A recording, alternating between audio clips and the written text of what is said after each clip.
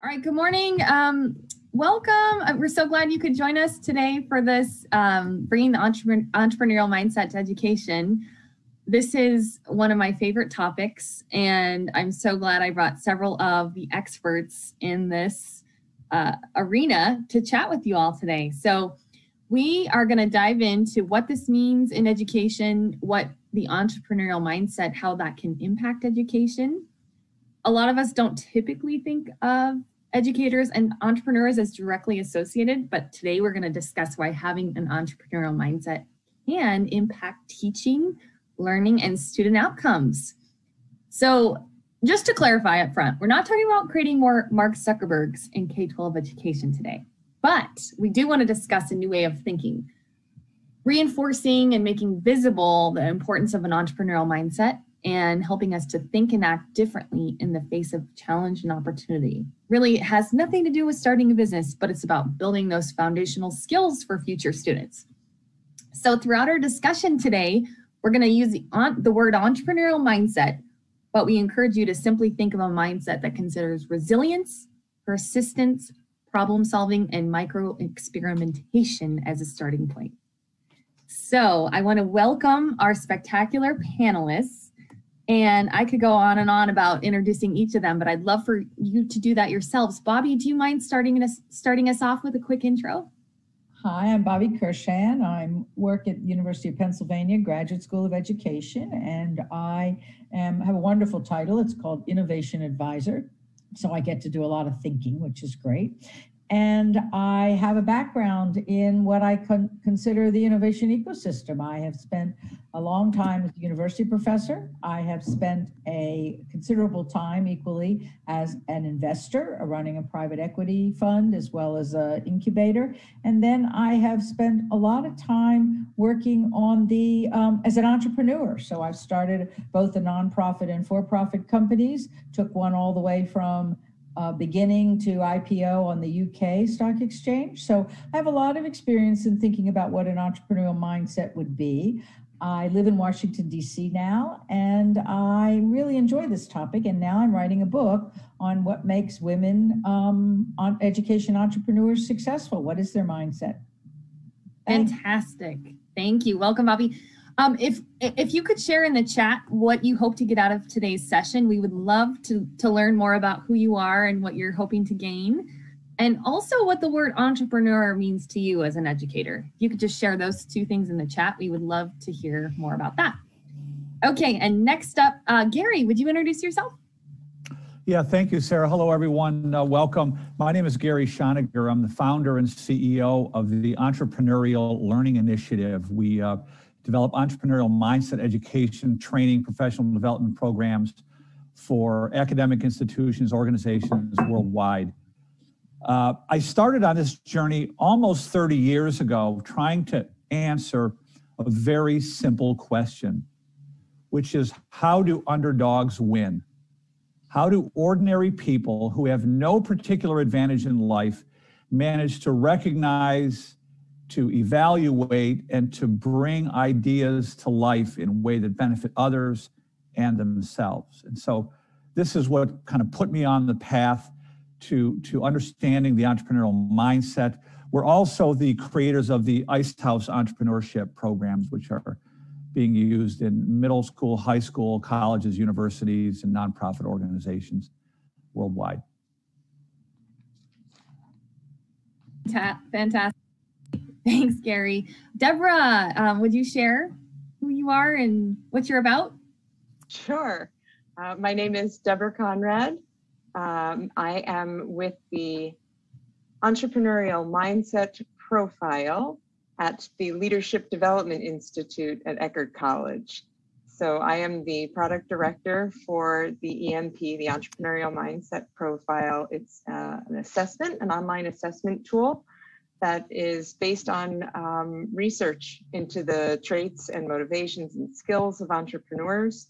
It's used by educators with students, leaders, entrepreneurs, HR teams, a wide range of folks, but it compares one's mindset on 14 different scales that entrepreneurs and corporate managers were measured on to show the differences in the entrepreneurial mindset. So things like risk assessment, idea generation, nonconformity. But I work with the assessment, help with certifications, trainings, practitioner support, client relations, marketing, business development, everything related to the EMP. Thank you, Debra. I appreciate it. And Liza, would you share, introduce yourself for us? Be short. Hi, I'm Liza Herzog, and I am, I don't remember after this year what I do for a living, but I do. I'm here at Drexel University. I direct research, evaluation, and assessment for the School of Entrepreneurship. It's the only, for now, accredited School of Entrepreneurship. So we are a college within a university dedicated to entrepreneurship and innovation, about 200 plus undergraduate and graduate students. I also teach, which is how I know Bobbi, at the University of Pennsylvania Graduate School of Education in what was the first education entrepreneurship master's program, launched in 2014.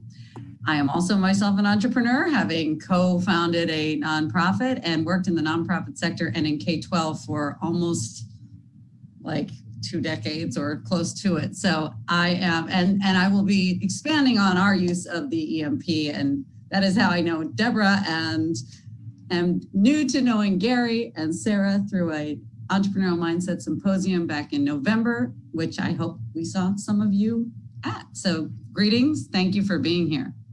Yes, welcome. And I should mention that all of these lovely panelists have attended and been on my podcast, Build Momentum, where we explored this topic in a series on entrepreneurial education. And that's included in the resources in case you want to check it out. Okay, so we did get a couple of responses to our question, and I want to share them with all of you. It's starting something new is Heather Fisher shared starting something new. That's what it means to her. And Jan Elderman shared education entrepreneur equals someone reaching out to learn new ways and develop learning opportunities. Kelly Morcombe said taking charge of your education by doing what you can every single day to move yourself forward with persistence. I love it. Well, that's a good starting point to really dig into the conversation today. So Gary, would you mind kicking us off? I would love for you to talk about what entrepreneurial learning has to do with K-12 education and how you define an entrepreneurial mindset. For example, I've heard you say many times, we should stop asking students what they want to be when they grow up and start asking them what problems they want to solve. So would you mind elaborating on that for us? I'd be happy to, Sarah. That's a lot to unpack, but let me take a stab at that. But first, I want to say, to freely admit that I stole that line from Jaime Casap, who's the former head of Google Education. So it's not my thinking. I want to be very clear about that. But the comment resonates with me. Like, let's stop asking students what they want to be when they grow up, and let's ask them what problems they want to solve and what they need to learn in order to solve those problems. I mean, that comment really represents the fundamental shift that needs to occur in education. And so I'm going to try to put together these two ideas. What is entrepreneurship and what is a mindset? And when we put these two ideas together properly, I think we can create a new way of thinking that can have a profound impact on the future of education. So, the world has changed in ways that I think now require everyone to think like entrepreneurs. And I'm emphasizing the word think because I do not mean that everyone should start a business per se. But when we look at entrepreneurial people, whether they work in established organizations or they own the business, what we see are people that are highly resilient, resourceful. They're creative, critical thinkers who can identify and solve problems in resource-constrained, ambiguous environments when no one is there to tell them what to do, where the rules aren't clear, the path is not clear, they're able to figure it out. Yeah. And right, so like my point here is that these are the attitudes and skills the world now demands. Entrepreneurial skills are 21st century skills, right? These are the skills employers demand. So why do some people behave this way while most of us don't? Like, that's the really interesting question. And the theory I've sort of cobbled together after 30 years of interviewing underdog entrepreneurs around the world and looking at the literature is that non-entrepreneurial behavior is learned. And that we're all born, like, not everyone wants to start a business, but we're all born with the innate desire for autonomy, for mastery and purpose, right? As Karl Marx said, like, the desire to fulfill human needs through our own effort is it's part of what makes us human, right? So, you know, the word entrepreneur has become very popular recently, but the definition of it is antiquated, and it's still steeped in the culture and the belief system of the Industrial Revolution, right?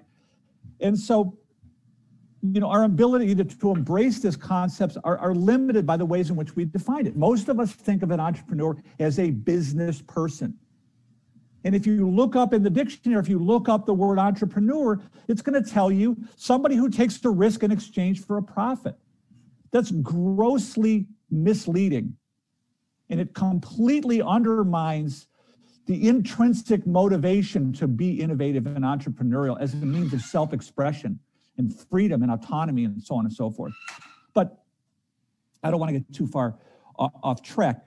I've simply defined entrepreneurship. I don't see it as a business discipline. And I'm asking you all to sort of go with me, right? Like, if you think of it as a business discipline, you're creating this binary.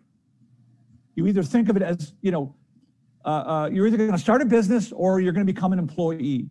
And that's not the way to think of it. I'm looking at it as a behavioral phenomenon. Why do some people behave this way where others don't? So I've redefined entrepreneurship in a very basic way, and it took me 25 years to do this. But I'm defining it as the self-directed pursuit of opportunities to create value for others. And by creating value for others, we empower ourselves. And I don't mean empower just in economic terms. I mean in terms of psychological well-being. I mean in terms of the eudaimonic benefits of entrepreneurial activity, right? Let's pop in, Gary, and ask the question. So I'm curious from the group, how would you say this is relevant to your role in K-12? Is there a way that you can incorporate some of Gary's definition into your role in K-12? And I'm curious to hear in the chat what you guys think. So while that's percolating, I would love to, thank you, Gary. Bobbi, I'd love to understand, I've heard you talk about bridging these ideas within the classroom and the entrepreneurial mindset within the classroom. What do you believe are the key skills we need to equip our students with to help guide this mindset and this behavior?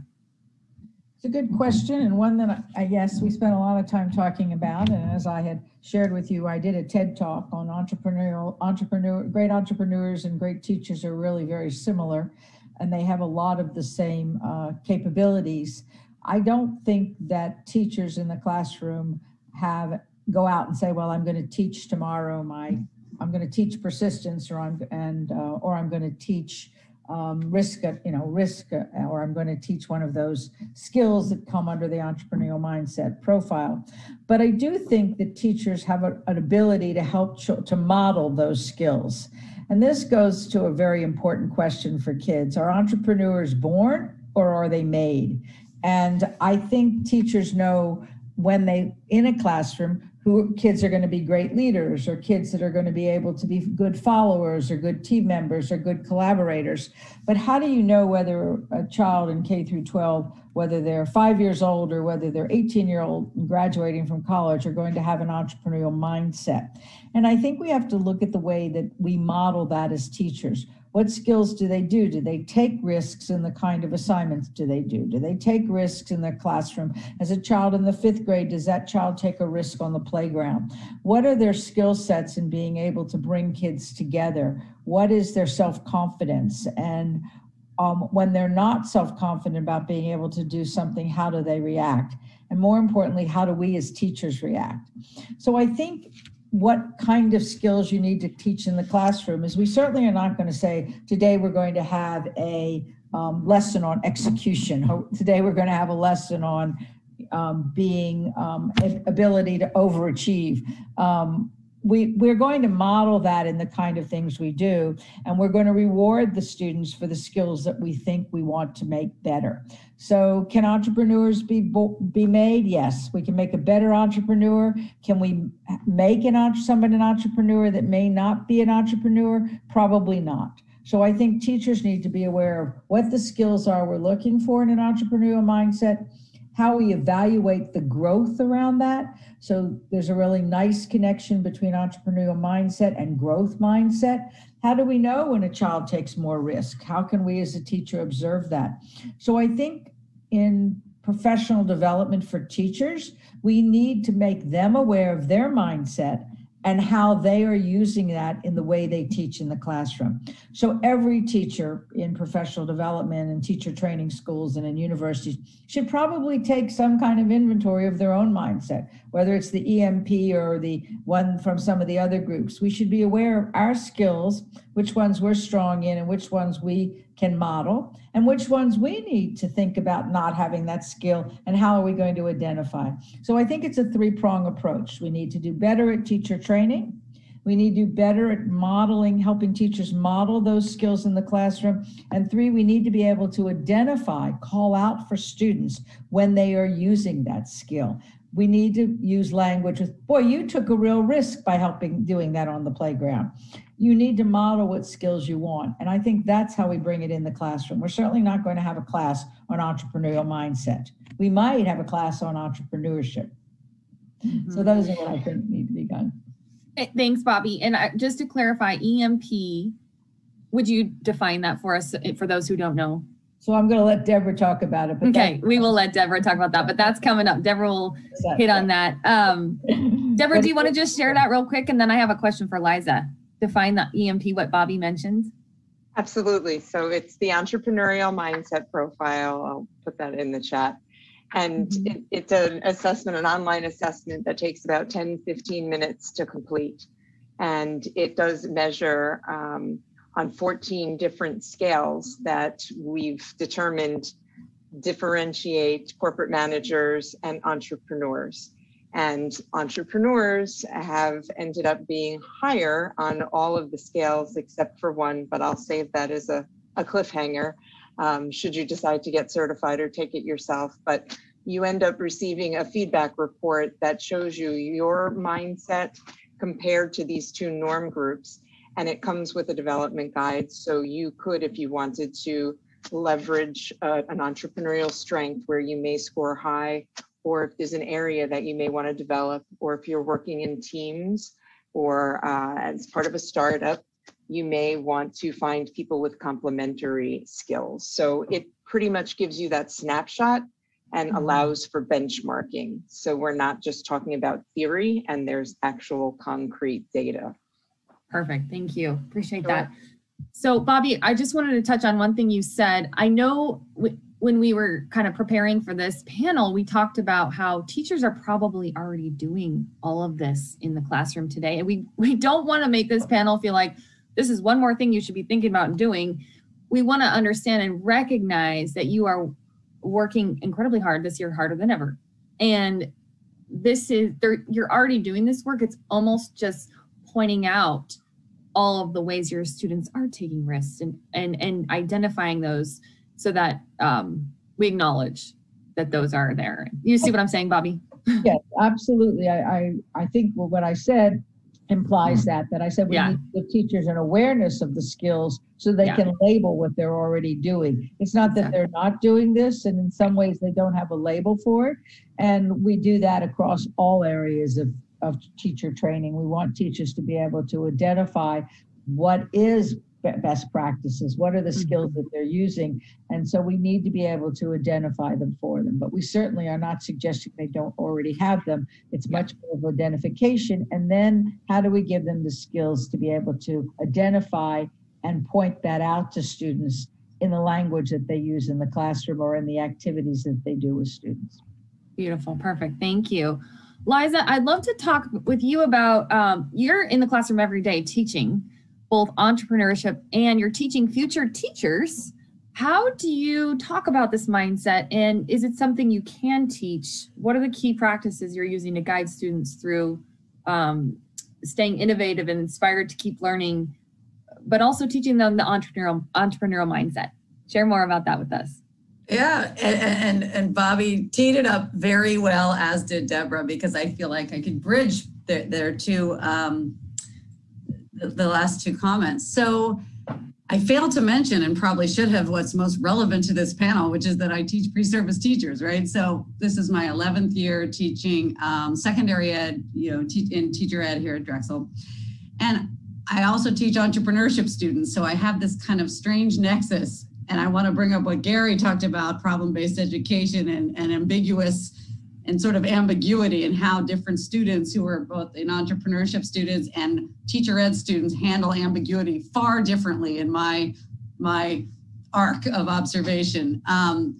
Put that over here before I answer Sarah's question. So I would say the way in kind of day-to-day, it's neither explicit nor covert. It's what Bobbi said. It's kind of, I reflect on and build my syllabus and my lesson plans for the term, actively thinking about what it means for what makes an entrepreneurial mindset, like across those 7 skills, across those 7 characteristics.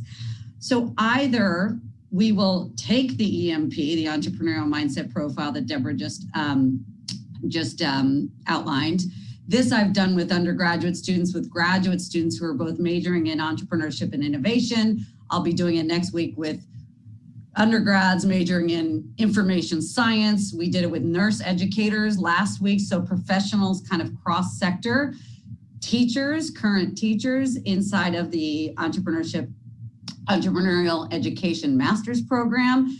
Different settings where you'll either do a pre-post and sort of set it up. So in mind will be these facets of what makes for an entrepreneurial mindset. Then, as Bobbi mentioned, you got to make it visible almost every day. So for resilience, you might make it so that you give permission to resubmit everything the whole semester. You might be flexible in the design of assessments so that you're kind of thinking about idea generation in the back of your mind. You're not kind of, a lot of my education students say, tell me what to do. Tell me, give me the rubric, right? And so instead of, we co-design a rubric or co-design that choice set of what makes for the projects that we'll be doing. For execution, what makes you kind of a little bit uncomfortable? Get out of the building, start collecting data for my entrepreneurship students on future customers. If that doesn't, do some early prototype testing, even if you don't have the materials. Get out of the Zoom room, get out of the building. We did that last term in ways that might have felt strange because it was such a weird, they thought, what do you mean talk to customers? Well, let's figure out how to do that.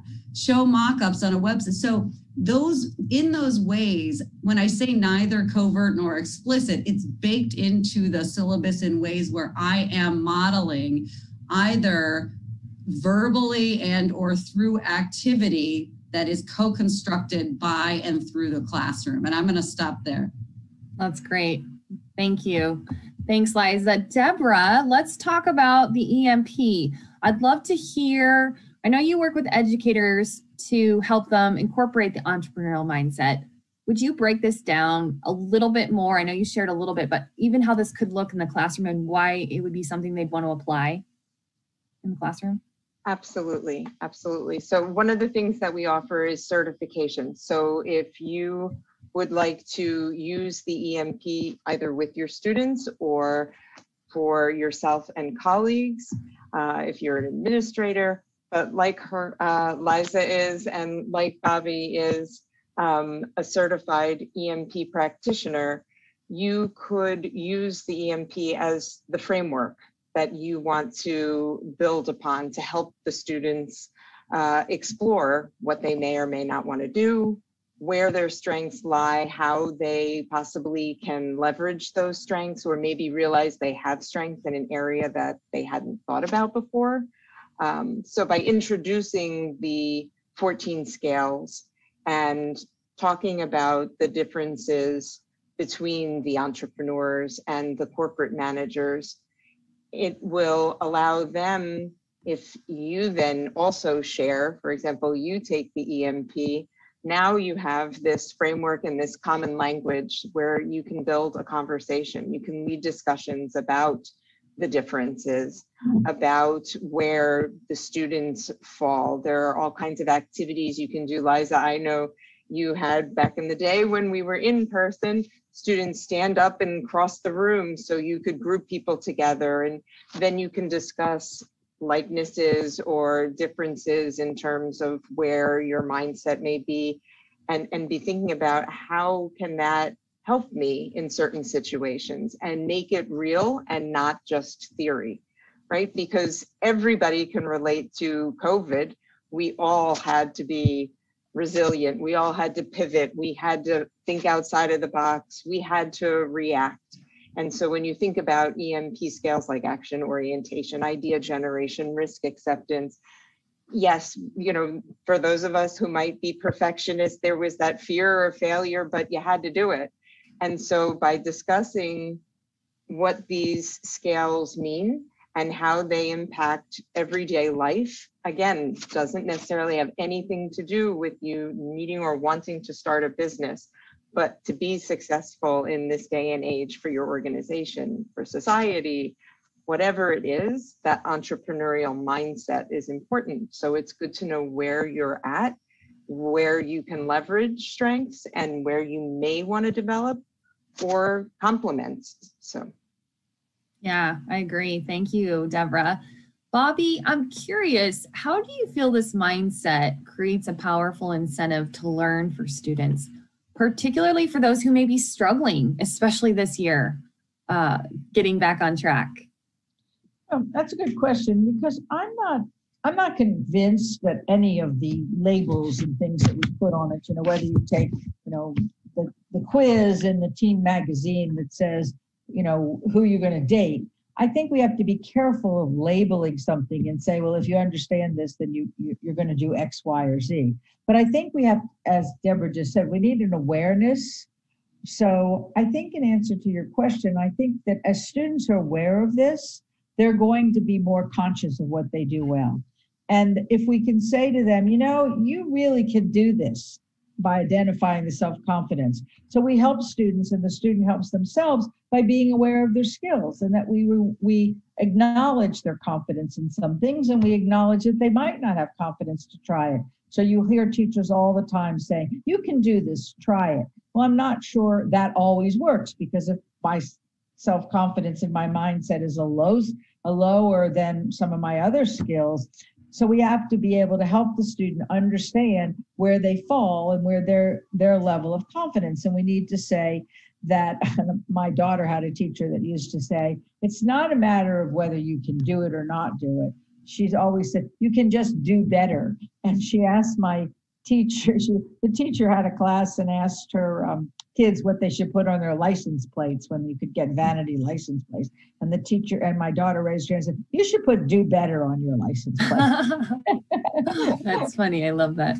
So anyway, so I think there are ways that kids can do better if they have some understanding. And we need to help them see which things they can work at, with things they need to improve. And by the way, we have to make them very, very clear that if you're not an overachiever or you're not good on execution, you can get help to do that. You don't have to be the best at all of these things. I tell people in interviewing for the book, these are scales. There's not a right or wrong. It doesn't matter what end of the scale you came in. It's a scale that you have to figure out how to use and live within. And I think we need to make children aware that there's a scale.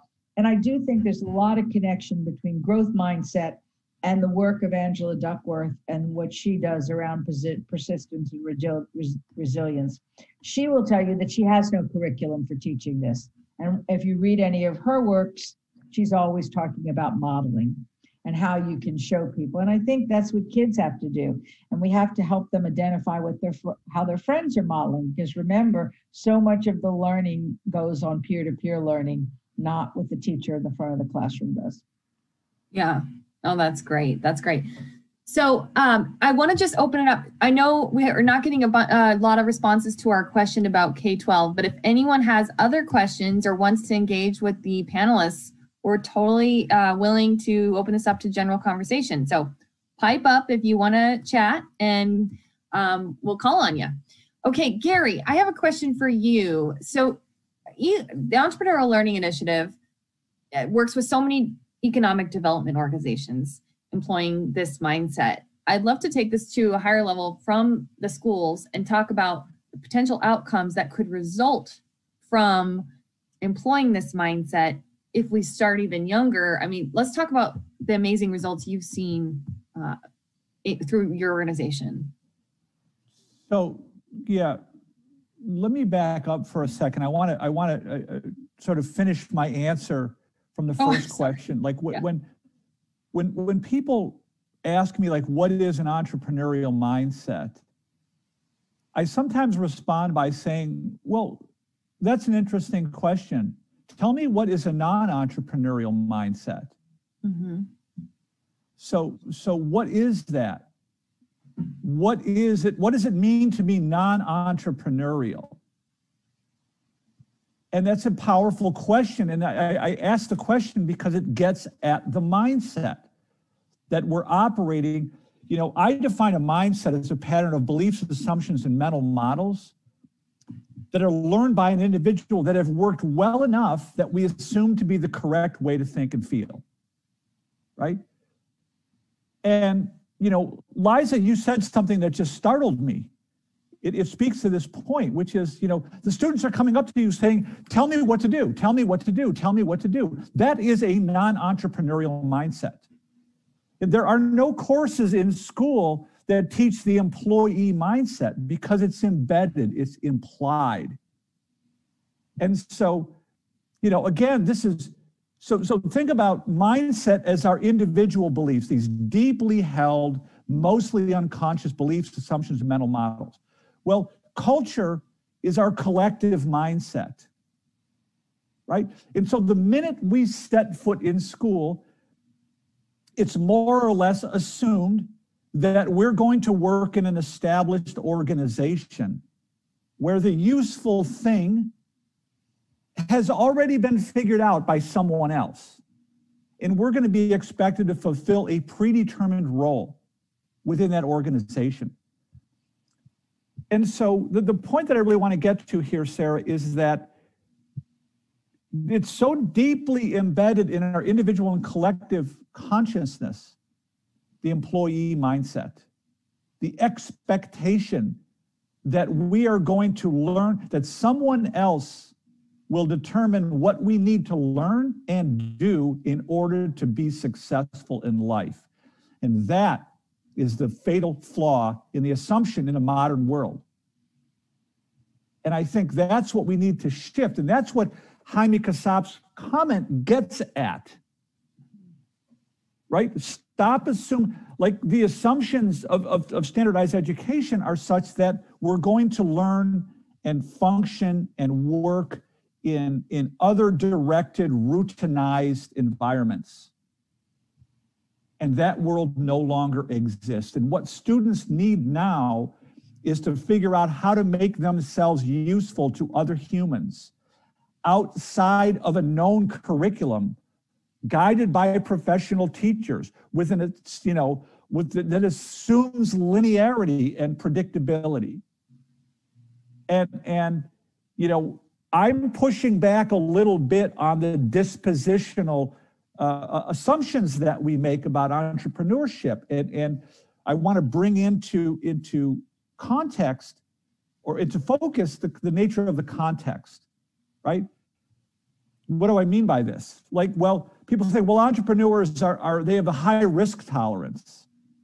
Well, that's a situational factor, right? If you hate your job and you can't easily replace it, you're going to have a different tolerance for risk than if you love your job and you're well paid, right?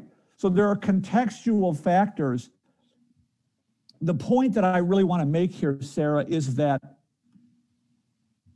you know, we tend to default to trait-based assumptions about entrepreneurs. That the economist Frank Knight described the entrepreneurial decision-making process as a scientifically unfathomable mystery. But what I've come to believe through research, mostly in social psychology, is that it's the compelling nature of the goal that they're pursuing acts on the individual, right? And so it's, you know, at a glance, we look at an entrepreneur, we just say, oh, Sarah's really passionate, she's really dedicated, she's really focused, she's really disciplined. Well, that doesn't tell the whole story. Sarah's personality profile doesn't tell the whole story until you understand the nature of the goal Sarah's pursuing and her relationship to that goal. Again, that gets back to Jaime Casab's comment. Stop asking students what they want to be, because it implies linearity, other-directed, well-known, established, versus what problems do you want to solve and what do you need to learn. The shift in Jaime's question or comment is very, very simple. It's shifting from other-directed to self-directed learning, from other-directed value creation to self-directed value creation. That's what every single student's going to need to learn to adapt and thrive. That's what employers want. Those are the skills the world demands. Okay, sorry for the rant. I just wanted to kind of follow up. And I'm sorry I interrupted you, Gary. Apologize. No. I mean, there was a two-part thing. I wanted to get the mindset connected to entrepreneurship, right? The desire to fulfill human needs is in all of us. That's a very powerful force. The entrepreneurial spirit is the human spirit. And it's not just in some of us, it's in all of us. So, and I think Bobbi and Liza, your comments have kind of spoken to that of like, how do we model this? This behavior. We're getting a couple comments, Gary. I just wanted to share with you. Kelly Morcombe said, so true, Gary. When you break those paradigms, you can open to the growth mindset. It allows children to discover and explore on their own, to do exactly what you said about asking what problems they want to solve in the world today.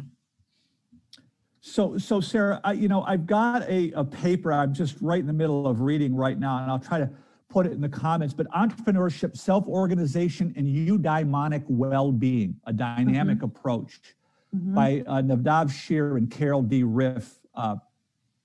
I'll try to copy that and put it in the chat, the title of this paper.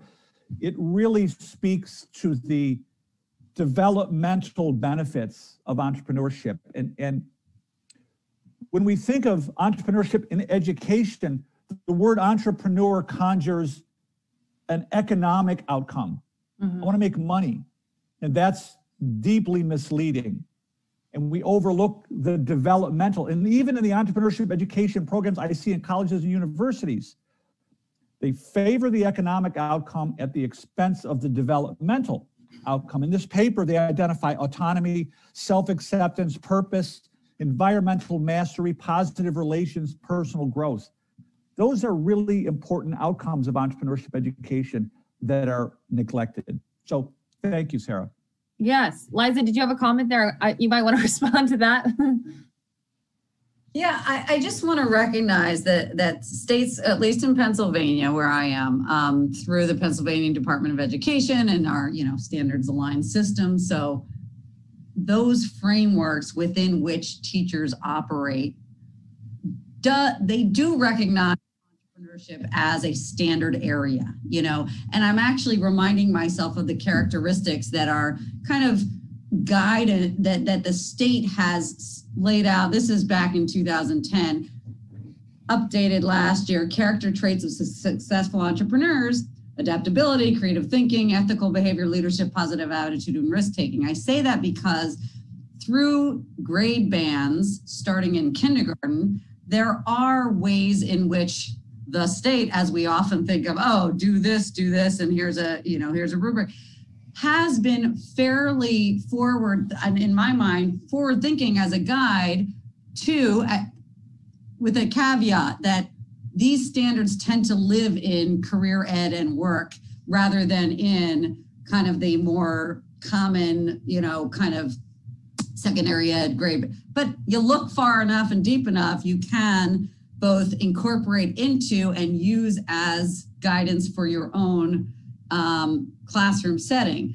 So for instance, and I'll just give one example, a standard is discussing, is discussing the steps entrepreneurs take to bring goods or services to market. So meaning production, research and development, selection, marketing at the level of, that is appropriate developmentally for various groups of students. That said, is there room to, the awareness around and professional development that actually is focused or based on or around the, uses these standards, leverages these standards in some way, I think is lean or light. So when I started prospecting and looking, I'm thinking like, Pennsylvania's been here, at least at that level. We're here in classrooms all day, every day, right? Teachers are doing and entrepreneurial and teacherpreneurs all over, since time immemorial. But I wanted to make clear that there are places to go, both at school level, with problem-based education happens here in many forms, in public, across school types, where there's an essential question, you're doing kind of learning by design or universal design, where you're, starting with the outcome and or a problem from which you are learning over the course of a marking period or a full school year. So I wanted to just name those structures that are in place organizationally for educators that exist both at the state, school, and classroom level. Sarah, can I add something there? I think Absolutely. that we need to think about the fact that, as Liza just said, we want to go back to having experiences where they immerse themselves in that kind of thinking. So there are examples of K through 12 schools that are entrepreneurship schools, and everything is built around creating entrepreneurial mindset and PBL and building entrepreneurs. But I think that the problem is we need to flip teacher education on its head. And instead of having teachers or people apply to schools of education to study elementary education or math, they need to come in and as Gary said, they need to tell us what problems they want to solve. Then It's exciting education. We need to say to the teacher, I want to solve the literacy problem, or I want to solve the problem of clean water in my community.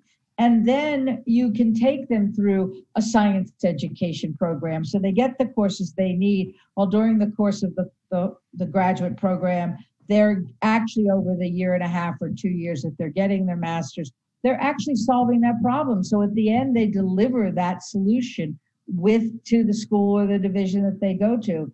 And the faculty doesn't teach in distinct courses in classroom management and design thinking. Instead, the classes are run as seminars. And when I need to go take a class on how to teach reading to solve the literacy problem, then it's part of my curriculum. We've got it all wrong. We're asking kids to come in and teach 4th grade. Well, why? What's exciting about that? What problem are they solving? And as an entrepreneur, that's the first thing we ask.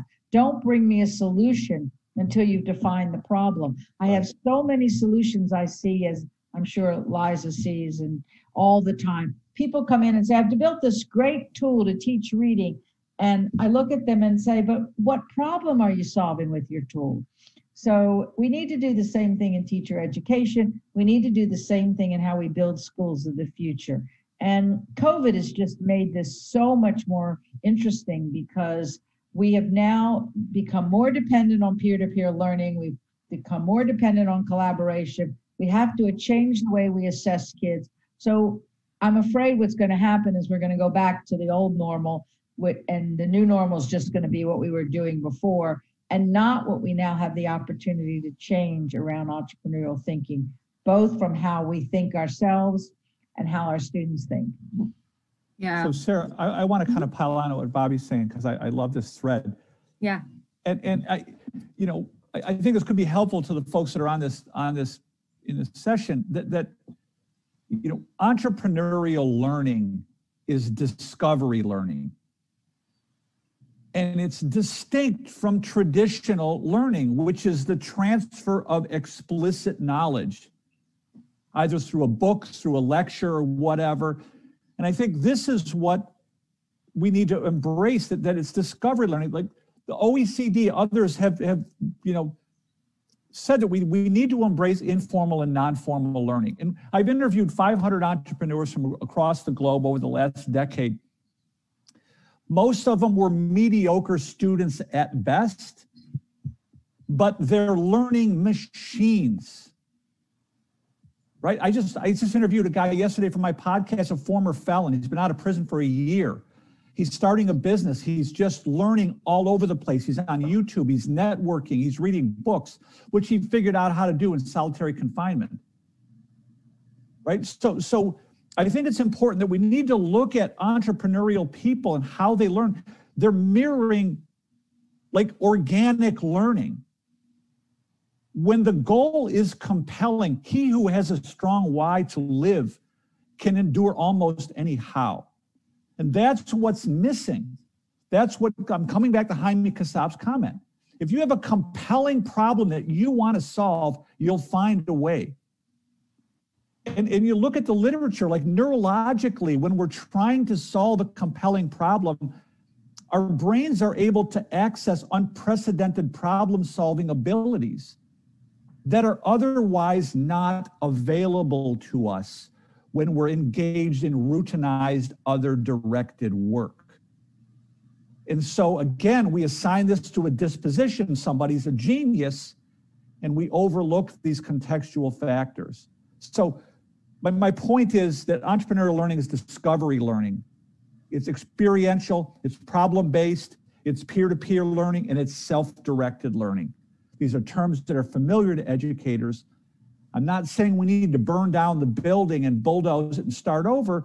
I'm just saying we need to start infusing discovery learning. And look, I want to say one more thing. When we're encouraged to pursue our natural interests and develop our natural abilities in ways that contribute to the greater good, we become optimally engaged. In the intersection of those three spheres is where we tap into the most potent form of human motivation known, right? So Bruce Lee said this thing about the successful warrior is an ordinary person with a laser focus. I'm saying the successful entrepreneur is an ordinary person with a compelling goal. And by asking students what problems they want to solve, we start to tap into that intrinsic desire to learn. And at that point, you all know this, but your jobs become not only much more rewarding, but much easier. But in order to tap into this intrinsic motivation, we have to set aside the tools of coercion. We have to lay down the carrots and the sticks and the gold stars and the letter grades, because these extrinsic motivators undermine intrinsic motivation. And that's what, Liza, your comment spoke to, like, tell me what to do. That's an extrinsically motivated student. Yeah. Gary, I want to share, Kelly is saying, totally agreeing with you and saying yes, and the journey is the best part. When we allow children to explore what drives them, that brings a natural passion that they have within their purpose. It can absolutely be brought in the classroom and meet standards while still allowing the kids to dream about what problems they want to solve. That's right. That's it. Yeah. Sarah, and Debra, yeah, go ahead. Yeah. Exactly what all of you are saying, but pulling it together in terms of, from the educator standpoint of modeling and making that discovery learning possible, involves creating that safe environment, especially when we're talking about younger kids, K through 12, that they need to see themselves reflected in what you're discussing. And so by doing something as simple as sharing, having everybody share something about themselves, something maybe people didn't know, or something that they're good at that maybe people find odd, or allowing people to freely share and make that safe environment. So then it's not about, Bobbi, I think you had mentioned putting people in boxes or labeling, or it allows everybody to then be generating ideas and discussing and seeing where you can come together, or the commonalities, or where you can leverage those differences. Yeah, 100% agree, Debra. That self-confidence is huge. Yes. Yeah. And we want to make sure people, if they have questions for our panelists, please ask them. And if we don't have questions, we're going to just share one more final piece of, I want to hear from each of you panelists.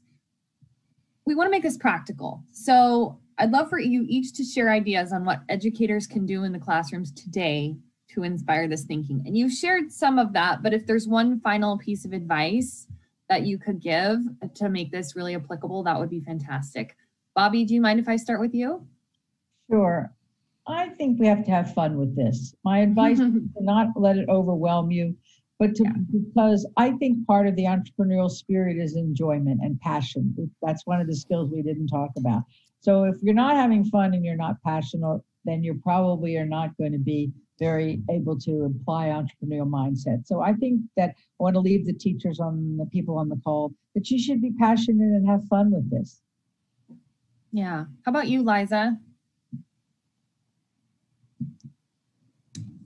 A word would be reflect. We don't give ourselves time to reflect.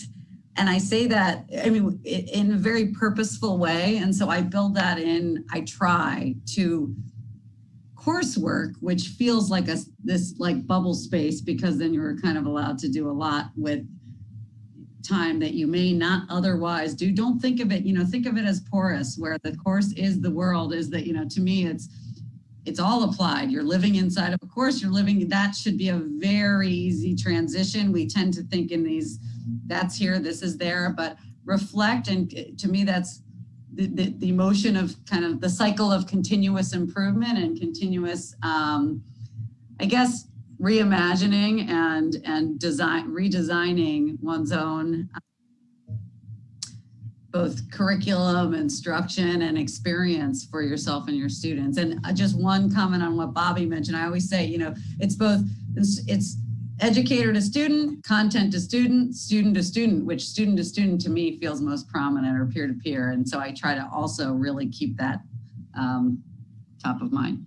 Yep. Yeah, that's good advice. How about you, Gary? So it's a good question, Sarah. It's hard to answer simply about, I'll keep it simple. Let's remember that we're all in the business of lecturing birds on how to fly. Right? And so what I mean by that is that we've seem to have lost sight of the fact that humans are no different from other mammals, in that we're all born with the innate desire and the capability to learn everything we need to learn in order to adapt and thrive in our environment. And we can't see how our constant interference undermines that natural ability. So what can teachers do? Sarah, I'm going to default to Jaime Casab. Stop asking students what they want to be. Let them self-organize in small teams of 2 or 3 people. Allow them to solve problems that they care about in the real world it's a minimally invasive process. Show them relatable social examples of other people who have done it. Yeah, that's great. Debra, what's your advice?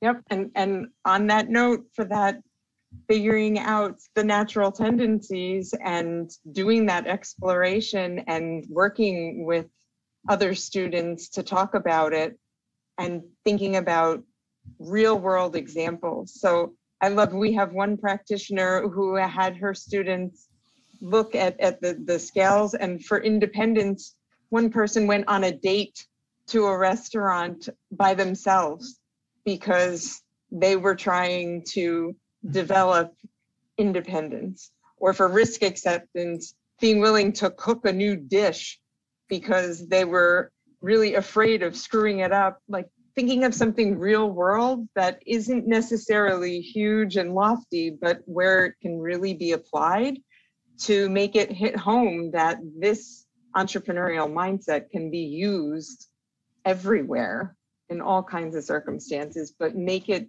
resonate for the students and for the educators, and being able to share that. That would be my suggestion, is sharing and having that conversation. Yeah, that's great. Well, we don't have a ton of questions yet, so I want to ask another one that just an additional bonus question. So a lot of us talk about failure-based learning, and this is failing forward is a hot topic right now. K-12 is there's less of an emphasis on this because it's more about getting kids not to fail than encouraging failure. How do we sort of employ this mentality in the K-12 environment where we're, our goal is to get kids to get good grades? That's the goal of a teacher. How do we encourage failure-based learning in this environment? Sarah, I got to chime in here. The question poses the classic conundrum, right? How do we tap into intrinsic motivation in a system that's reliant upon extrinsic rewards, right? And I call it error-based learning, but that's how organisms learn in ambiguous, dynamic environments. Yeah. It's micro experimentation, trial and error. That is going to be the way forward for students. That's going to be the world as the rate of complexity increases. That's going to be the way forward, error-based learning. Right.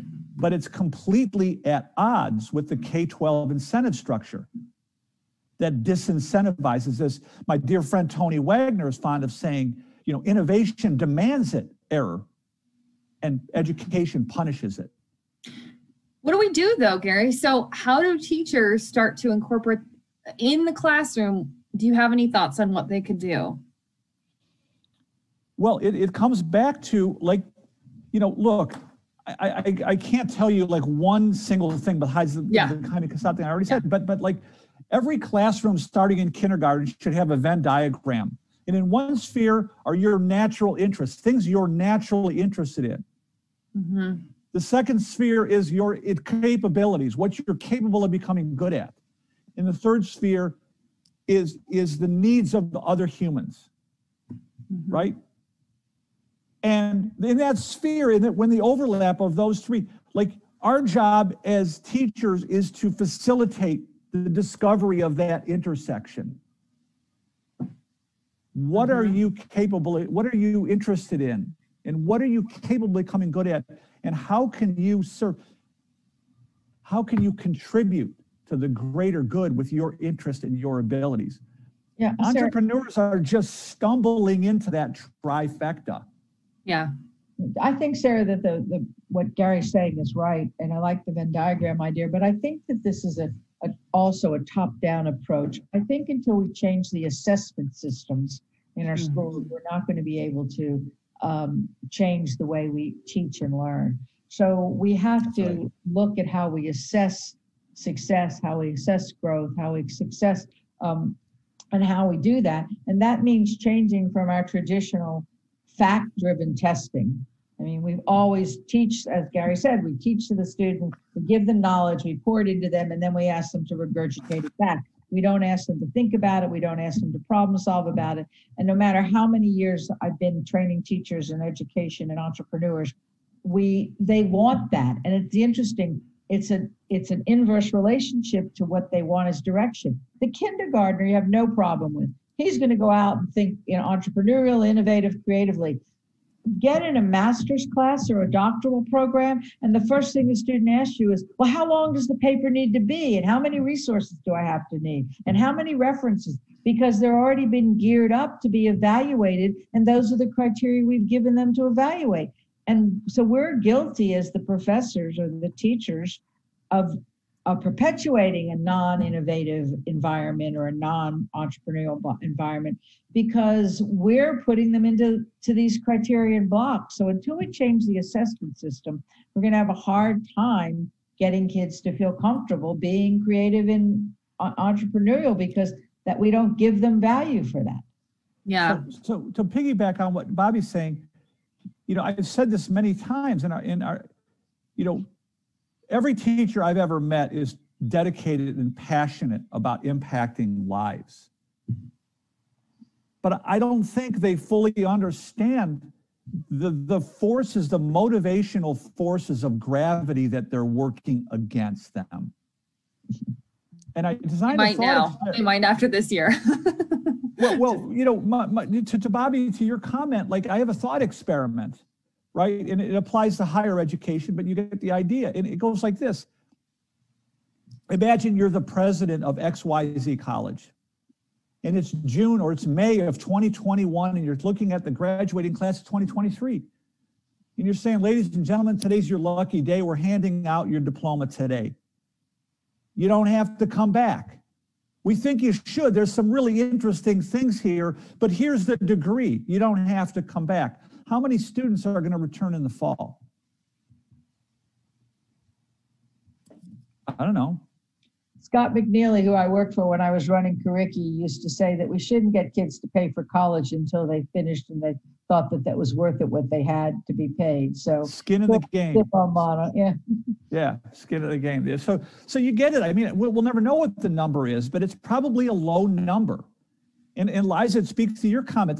The student telling me what to do, what do I got to do to get the A? That's a little circus pony that knows what to jump through the hoop to get the answers. But I'm worried about, pardon me? It's hard work to be an entrepreneur and to think entrepreneurially. It's not given to you. There are no rules. And even though Liza put in the, you know, the boundaries of the state of Pennsylvania's one, that's not easily definable. We can't say, well, if you do this, then you're an entrepreneur. We can say if you take all these classes and you get 130 credits, you get a degree and a bachelor's degree. There's no connection between the skills we're teaching you in school and what you're going to do. I mean, it's like looking for a job. I would love and as a computer scientist, we haven't been able to do this, but if we could use neuro thinking or chaos theory to map course syllabi to job descriptions, we find out that there's an amazing disconnect. So we take kids through these skills that they learn in college classes and get a degree in engineering. And then we look at the application for an engineer. None of those are the skills that are listed on the application. Right. Yeah. So I want to share, Aileen Swenson commented, I think encourage students to get outside of their comfort zone plays a huge role in this as well. She'd like to understand, I'm not sure if it's, sorry if I pronounced your name wrong, but getting students outside of their comfort zone. Is that something you'd agree is part of this? Thank you. 100%. But how do you do that? Do you do that with carrots and sticks, or you do that with intrinsic motivation? That's the question. Hey, Liza, yeah. Well, I want to comment on Bobbi's comment. So Drexel is what's called a co-op school, for those of you who may not know, which is we are 6 months in the classroom. And I put that out there because we are very unique. 6 months in coursework, 6 months in the workplace. We, meaning the Close School of Entrepreneurship, works very closely with our co-op office to co-opt our program learning outcomes and our course level outcomes to our employer surveys, meaning all of what we ask of our employers, and we have thousands of employers with whom we work, where our students are going from the classroom to the workplace and back throughout their whole time at Drexel. That's why people come here. It's called the 5-3. So it's 5 terms in class, 3 terms, 6-month terms with an employer. Those questions, we purposefully design the assessment of the experience to map directly onto our academic program level outcomes at the behest of the employer. so that if it's around opportunity recognition, if it's around resilience, if there are question banks around self-sufficiency, I mean, so that they not only explicitly parallel the entrepreneurial mindset facets, because I write the questions, and that is how we both market and live out our program. When Gary mentioned, oh, there's no course in entrepreneurial mindset. We do have courses in entrepreneurial mindset, but yes, we are at the higher ed, level. We also have entrepreneurial practice. We have Ready, Set, Fail. There are courses that absolutely not only celebrate but encourage failure, but you could think about it as, oh, you're inside of a course. So on both of those points, I just wanted to mention, we work very closely with employers to co-create outcomes that employers care about, and that we think that we also kind of activate inside of our courses, from our course level outcomes. And then how do our assessments match up to each outcome, and why, and how does each student feel it? So this is like a part of our accreditation process, and we're kind of on the bleeding edge of that, because we're the first and only school of entrepreneurship that has been accredited by the American Association of Schools and Colleges of Business, because no one knows what to do with us. And so that is part of that coming into, I think, the fore, that I hope is much more common than we think. But I just wanted to make that comment on both points. Yeah. Go ahead, Gary. I work with a college system in Mexico, Tecnológico de Monterrey. There's maybe 120,000 students. They're one of the top 5 entrepreneurial universities in the world. And their mission is to graduate all students with an entrepreneurial mindset with a humanistic outlook, which it just practically gives me shivers every time I hear that. But And by the way, that 15,000 of their students have been through our Ice House entrepreneurship program. But here's an example of what a unique training they do. Incoming freshmen are given 1,000 pesos, asked to self-organize in groups of 2 or 3, maybe 4. I've forgotten all the details. They're given 1,000 pesos in like 48 or 72 hours. Like, get the hell out of here and try to come back with more than 1,000 pesos. That's it. There's no instruction. There's no teacher telling them what to do or how to do it. And, I spent a lot of time at multiple campuses there in Mexico City, in Monterrey, in other parts of the country. I've never been on a college campus where you can sort of viscerally feel the teachers getting out of the way. Like the teachers assume that these young, naive students can figure out things that the teachers cannot, right? And I had the chance in a project I did with tech, is I got to interview, maybe 8 or 10 groups at the Monterrey campus in a recording studio and interview these groups. And what shocked me more than anything, and keep in mind, they weren't privy to each other's interviews. They came in, did an interview, and left.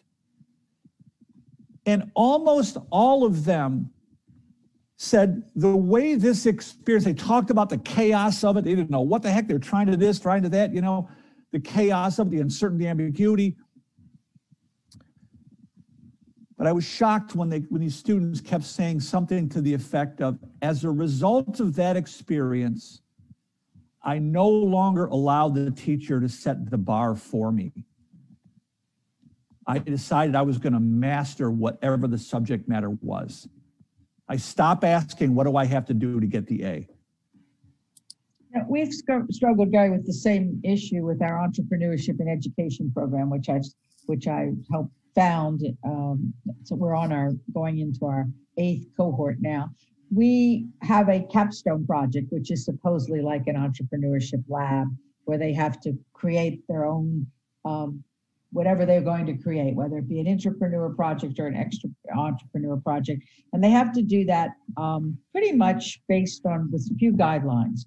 we struggle constantly between how much we give them to support that and how much we give in the academic program. And we have a pretty rigorous academic program. Clearly it's at Penn, and therefore there's some guidelines that Penn requires for rigor in getting a master's degree. And the Dr. Jenny Zapp, who runs the program now and is a wonderful leader, she and I are constantly, and Liza's had the same conversation, we are constantly struggling with how much hand-holding we do for them creating their entrepreneurship project or their capstone project. And they always come back and they want more and more. They want us to tell us that they're doing it right. And there's no grade. I mean, they have to turn something in. It's a pass-fail kind of experiment. But it is very, very difficult to do what you said Monterey does. And we also work with Monterey Tech in our program, and we did a global seminars together with them. So I think that it goes back to the instructor's lack of letting go. It's very hard to let go because our great instructors at Penn, they want guidelines. They want to know that they can come in and teach what they're used to teaching and say they're done. They get, that's their class. We've worked very hard to integrate all our courses, but they're still pretty much standalone courses. We give a course in finance, we give a course in teaching and learning, we give a course on entrepreneurship, but the professors don't even talk to each other half the time. So we work very hard to do that. And yet we can't just the students won't let go when we say, gosh, you're free, you can do whatever you want in this capstone project. So you're struggling as we are with, I think, the essence of this problem. It goes to the letting go issue for all of us to be an entrepreneur. We don't have the answers, but the students want us to have the answers. We want them to discover the answers. Oh, yeah. That's a great way to end this. Go ahead, Gary. We have 3 minutes. Liza, okay. Do you have something, Liza? Really quick, I want to just capture that notion of common planning time that is not done much inside of higher ed. We have done what is called faculty forum here at Drexel, which mimics that group sharing and reflection among educators that is lost. Thank you, Liza. Bobbi, I want to piggyback on something you said that the problems I see in K-12 education or 6-12 more accurately, or even in higher ed, this is also true in higher ed, there's a failure to distinguish between entrepreneurship and business management. And okay, you want to start a business? Great, come on in, sit down. We're going to teach you how to write a business plan, learn about finance, economics, blah, blah, blah, blah, blah. Those are all skills that are needed for managing a business, but they're actually toxic to the entrepreneurial process of discovery. And my point here is that part of how we're going to fix this is that we have to disentangle entrepreneurial attitudes and skills from managerial attitudes and skills, right? The purpose of a business is to replicate and distribute useful things into the world. But the purpose of entrepreneurship is to discover useful things. And there's almost no overlap in the attitudes and skills. They're quite distinct. That's the point I wanted to make. Yeah, that's a great point. Anyone else want to share anything? Final thoughts in our last 2 minutes? Great discussion. This has been great discussion. Yes, thank you so much, all of you. There's many resources in the files section of the session description. There's a bunch of resources in there, including Bobbi mentioned her TED Talk and a study Bobbi shared, the EMP work, and all of the contact information for the panelists is there as well. And Eli Mindset, Gary shared their link as well. So reach out. Gary has a book that he's written, Gary, 8 Lessons from an Unlikely Entrepreneur. Yeah. And yes, so that. Yeah, here, I'll put that in the chat. Put that in there, would you mind? No. So very much appreciate. Kelly, thank you for all your comments. This has been so engaging. I appreciate it. And hopefully this is a bit different than some of the topics that we normally see at an education conference. So I look forward to hearing more.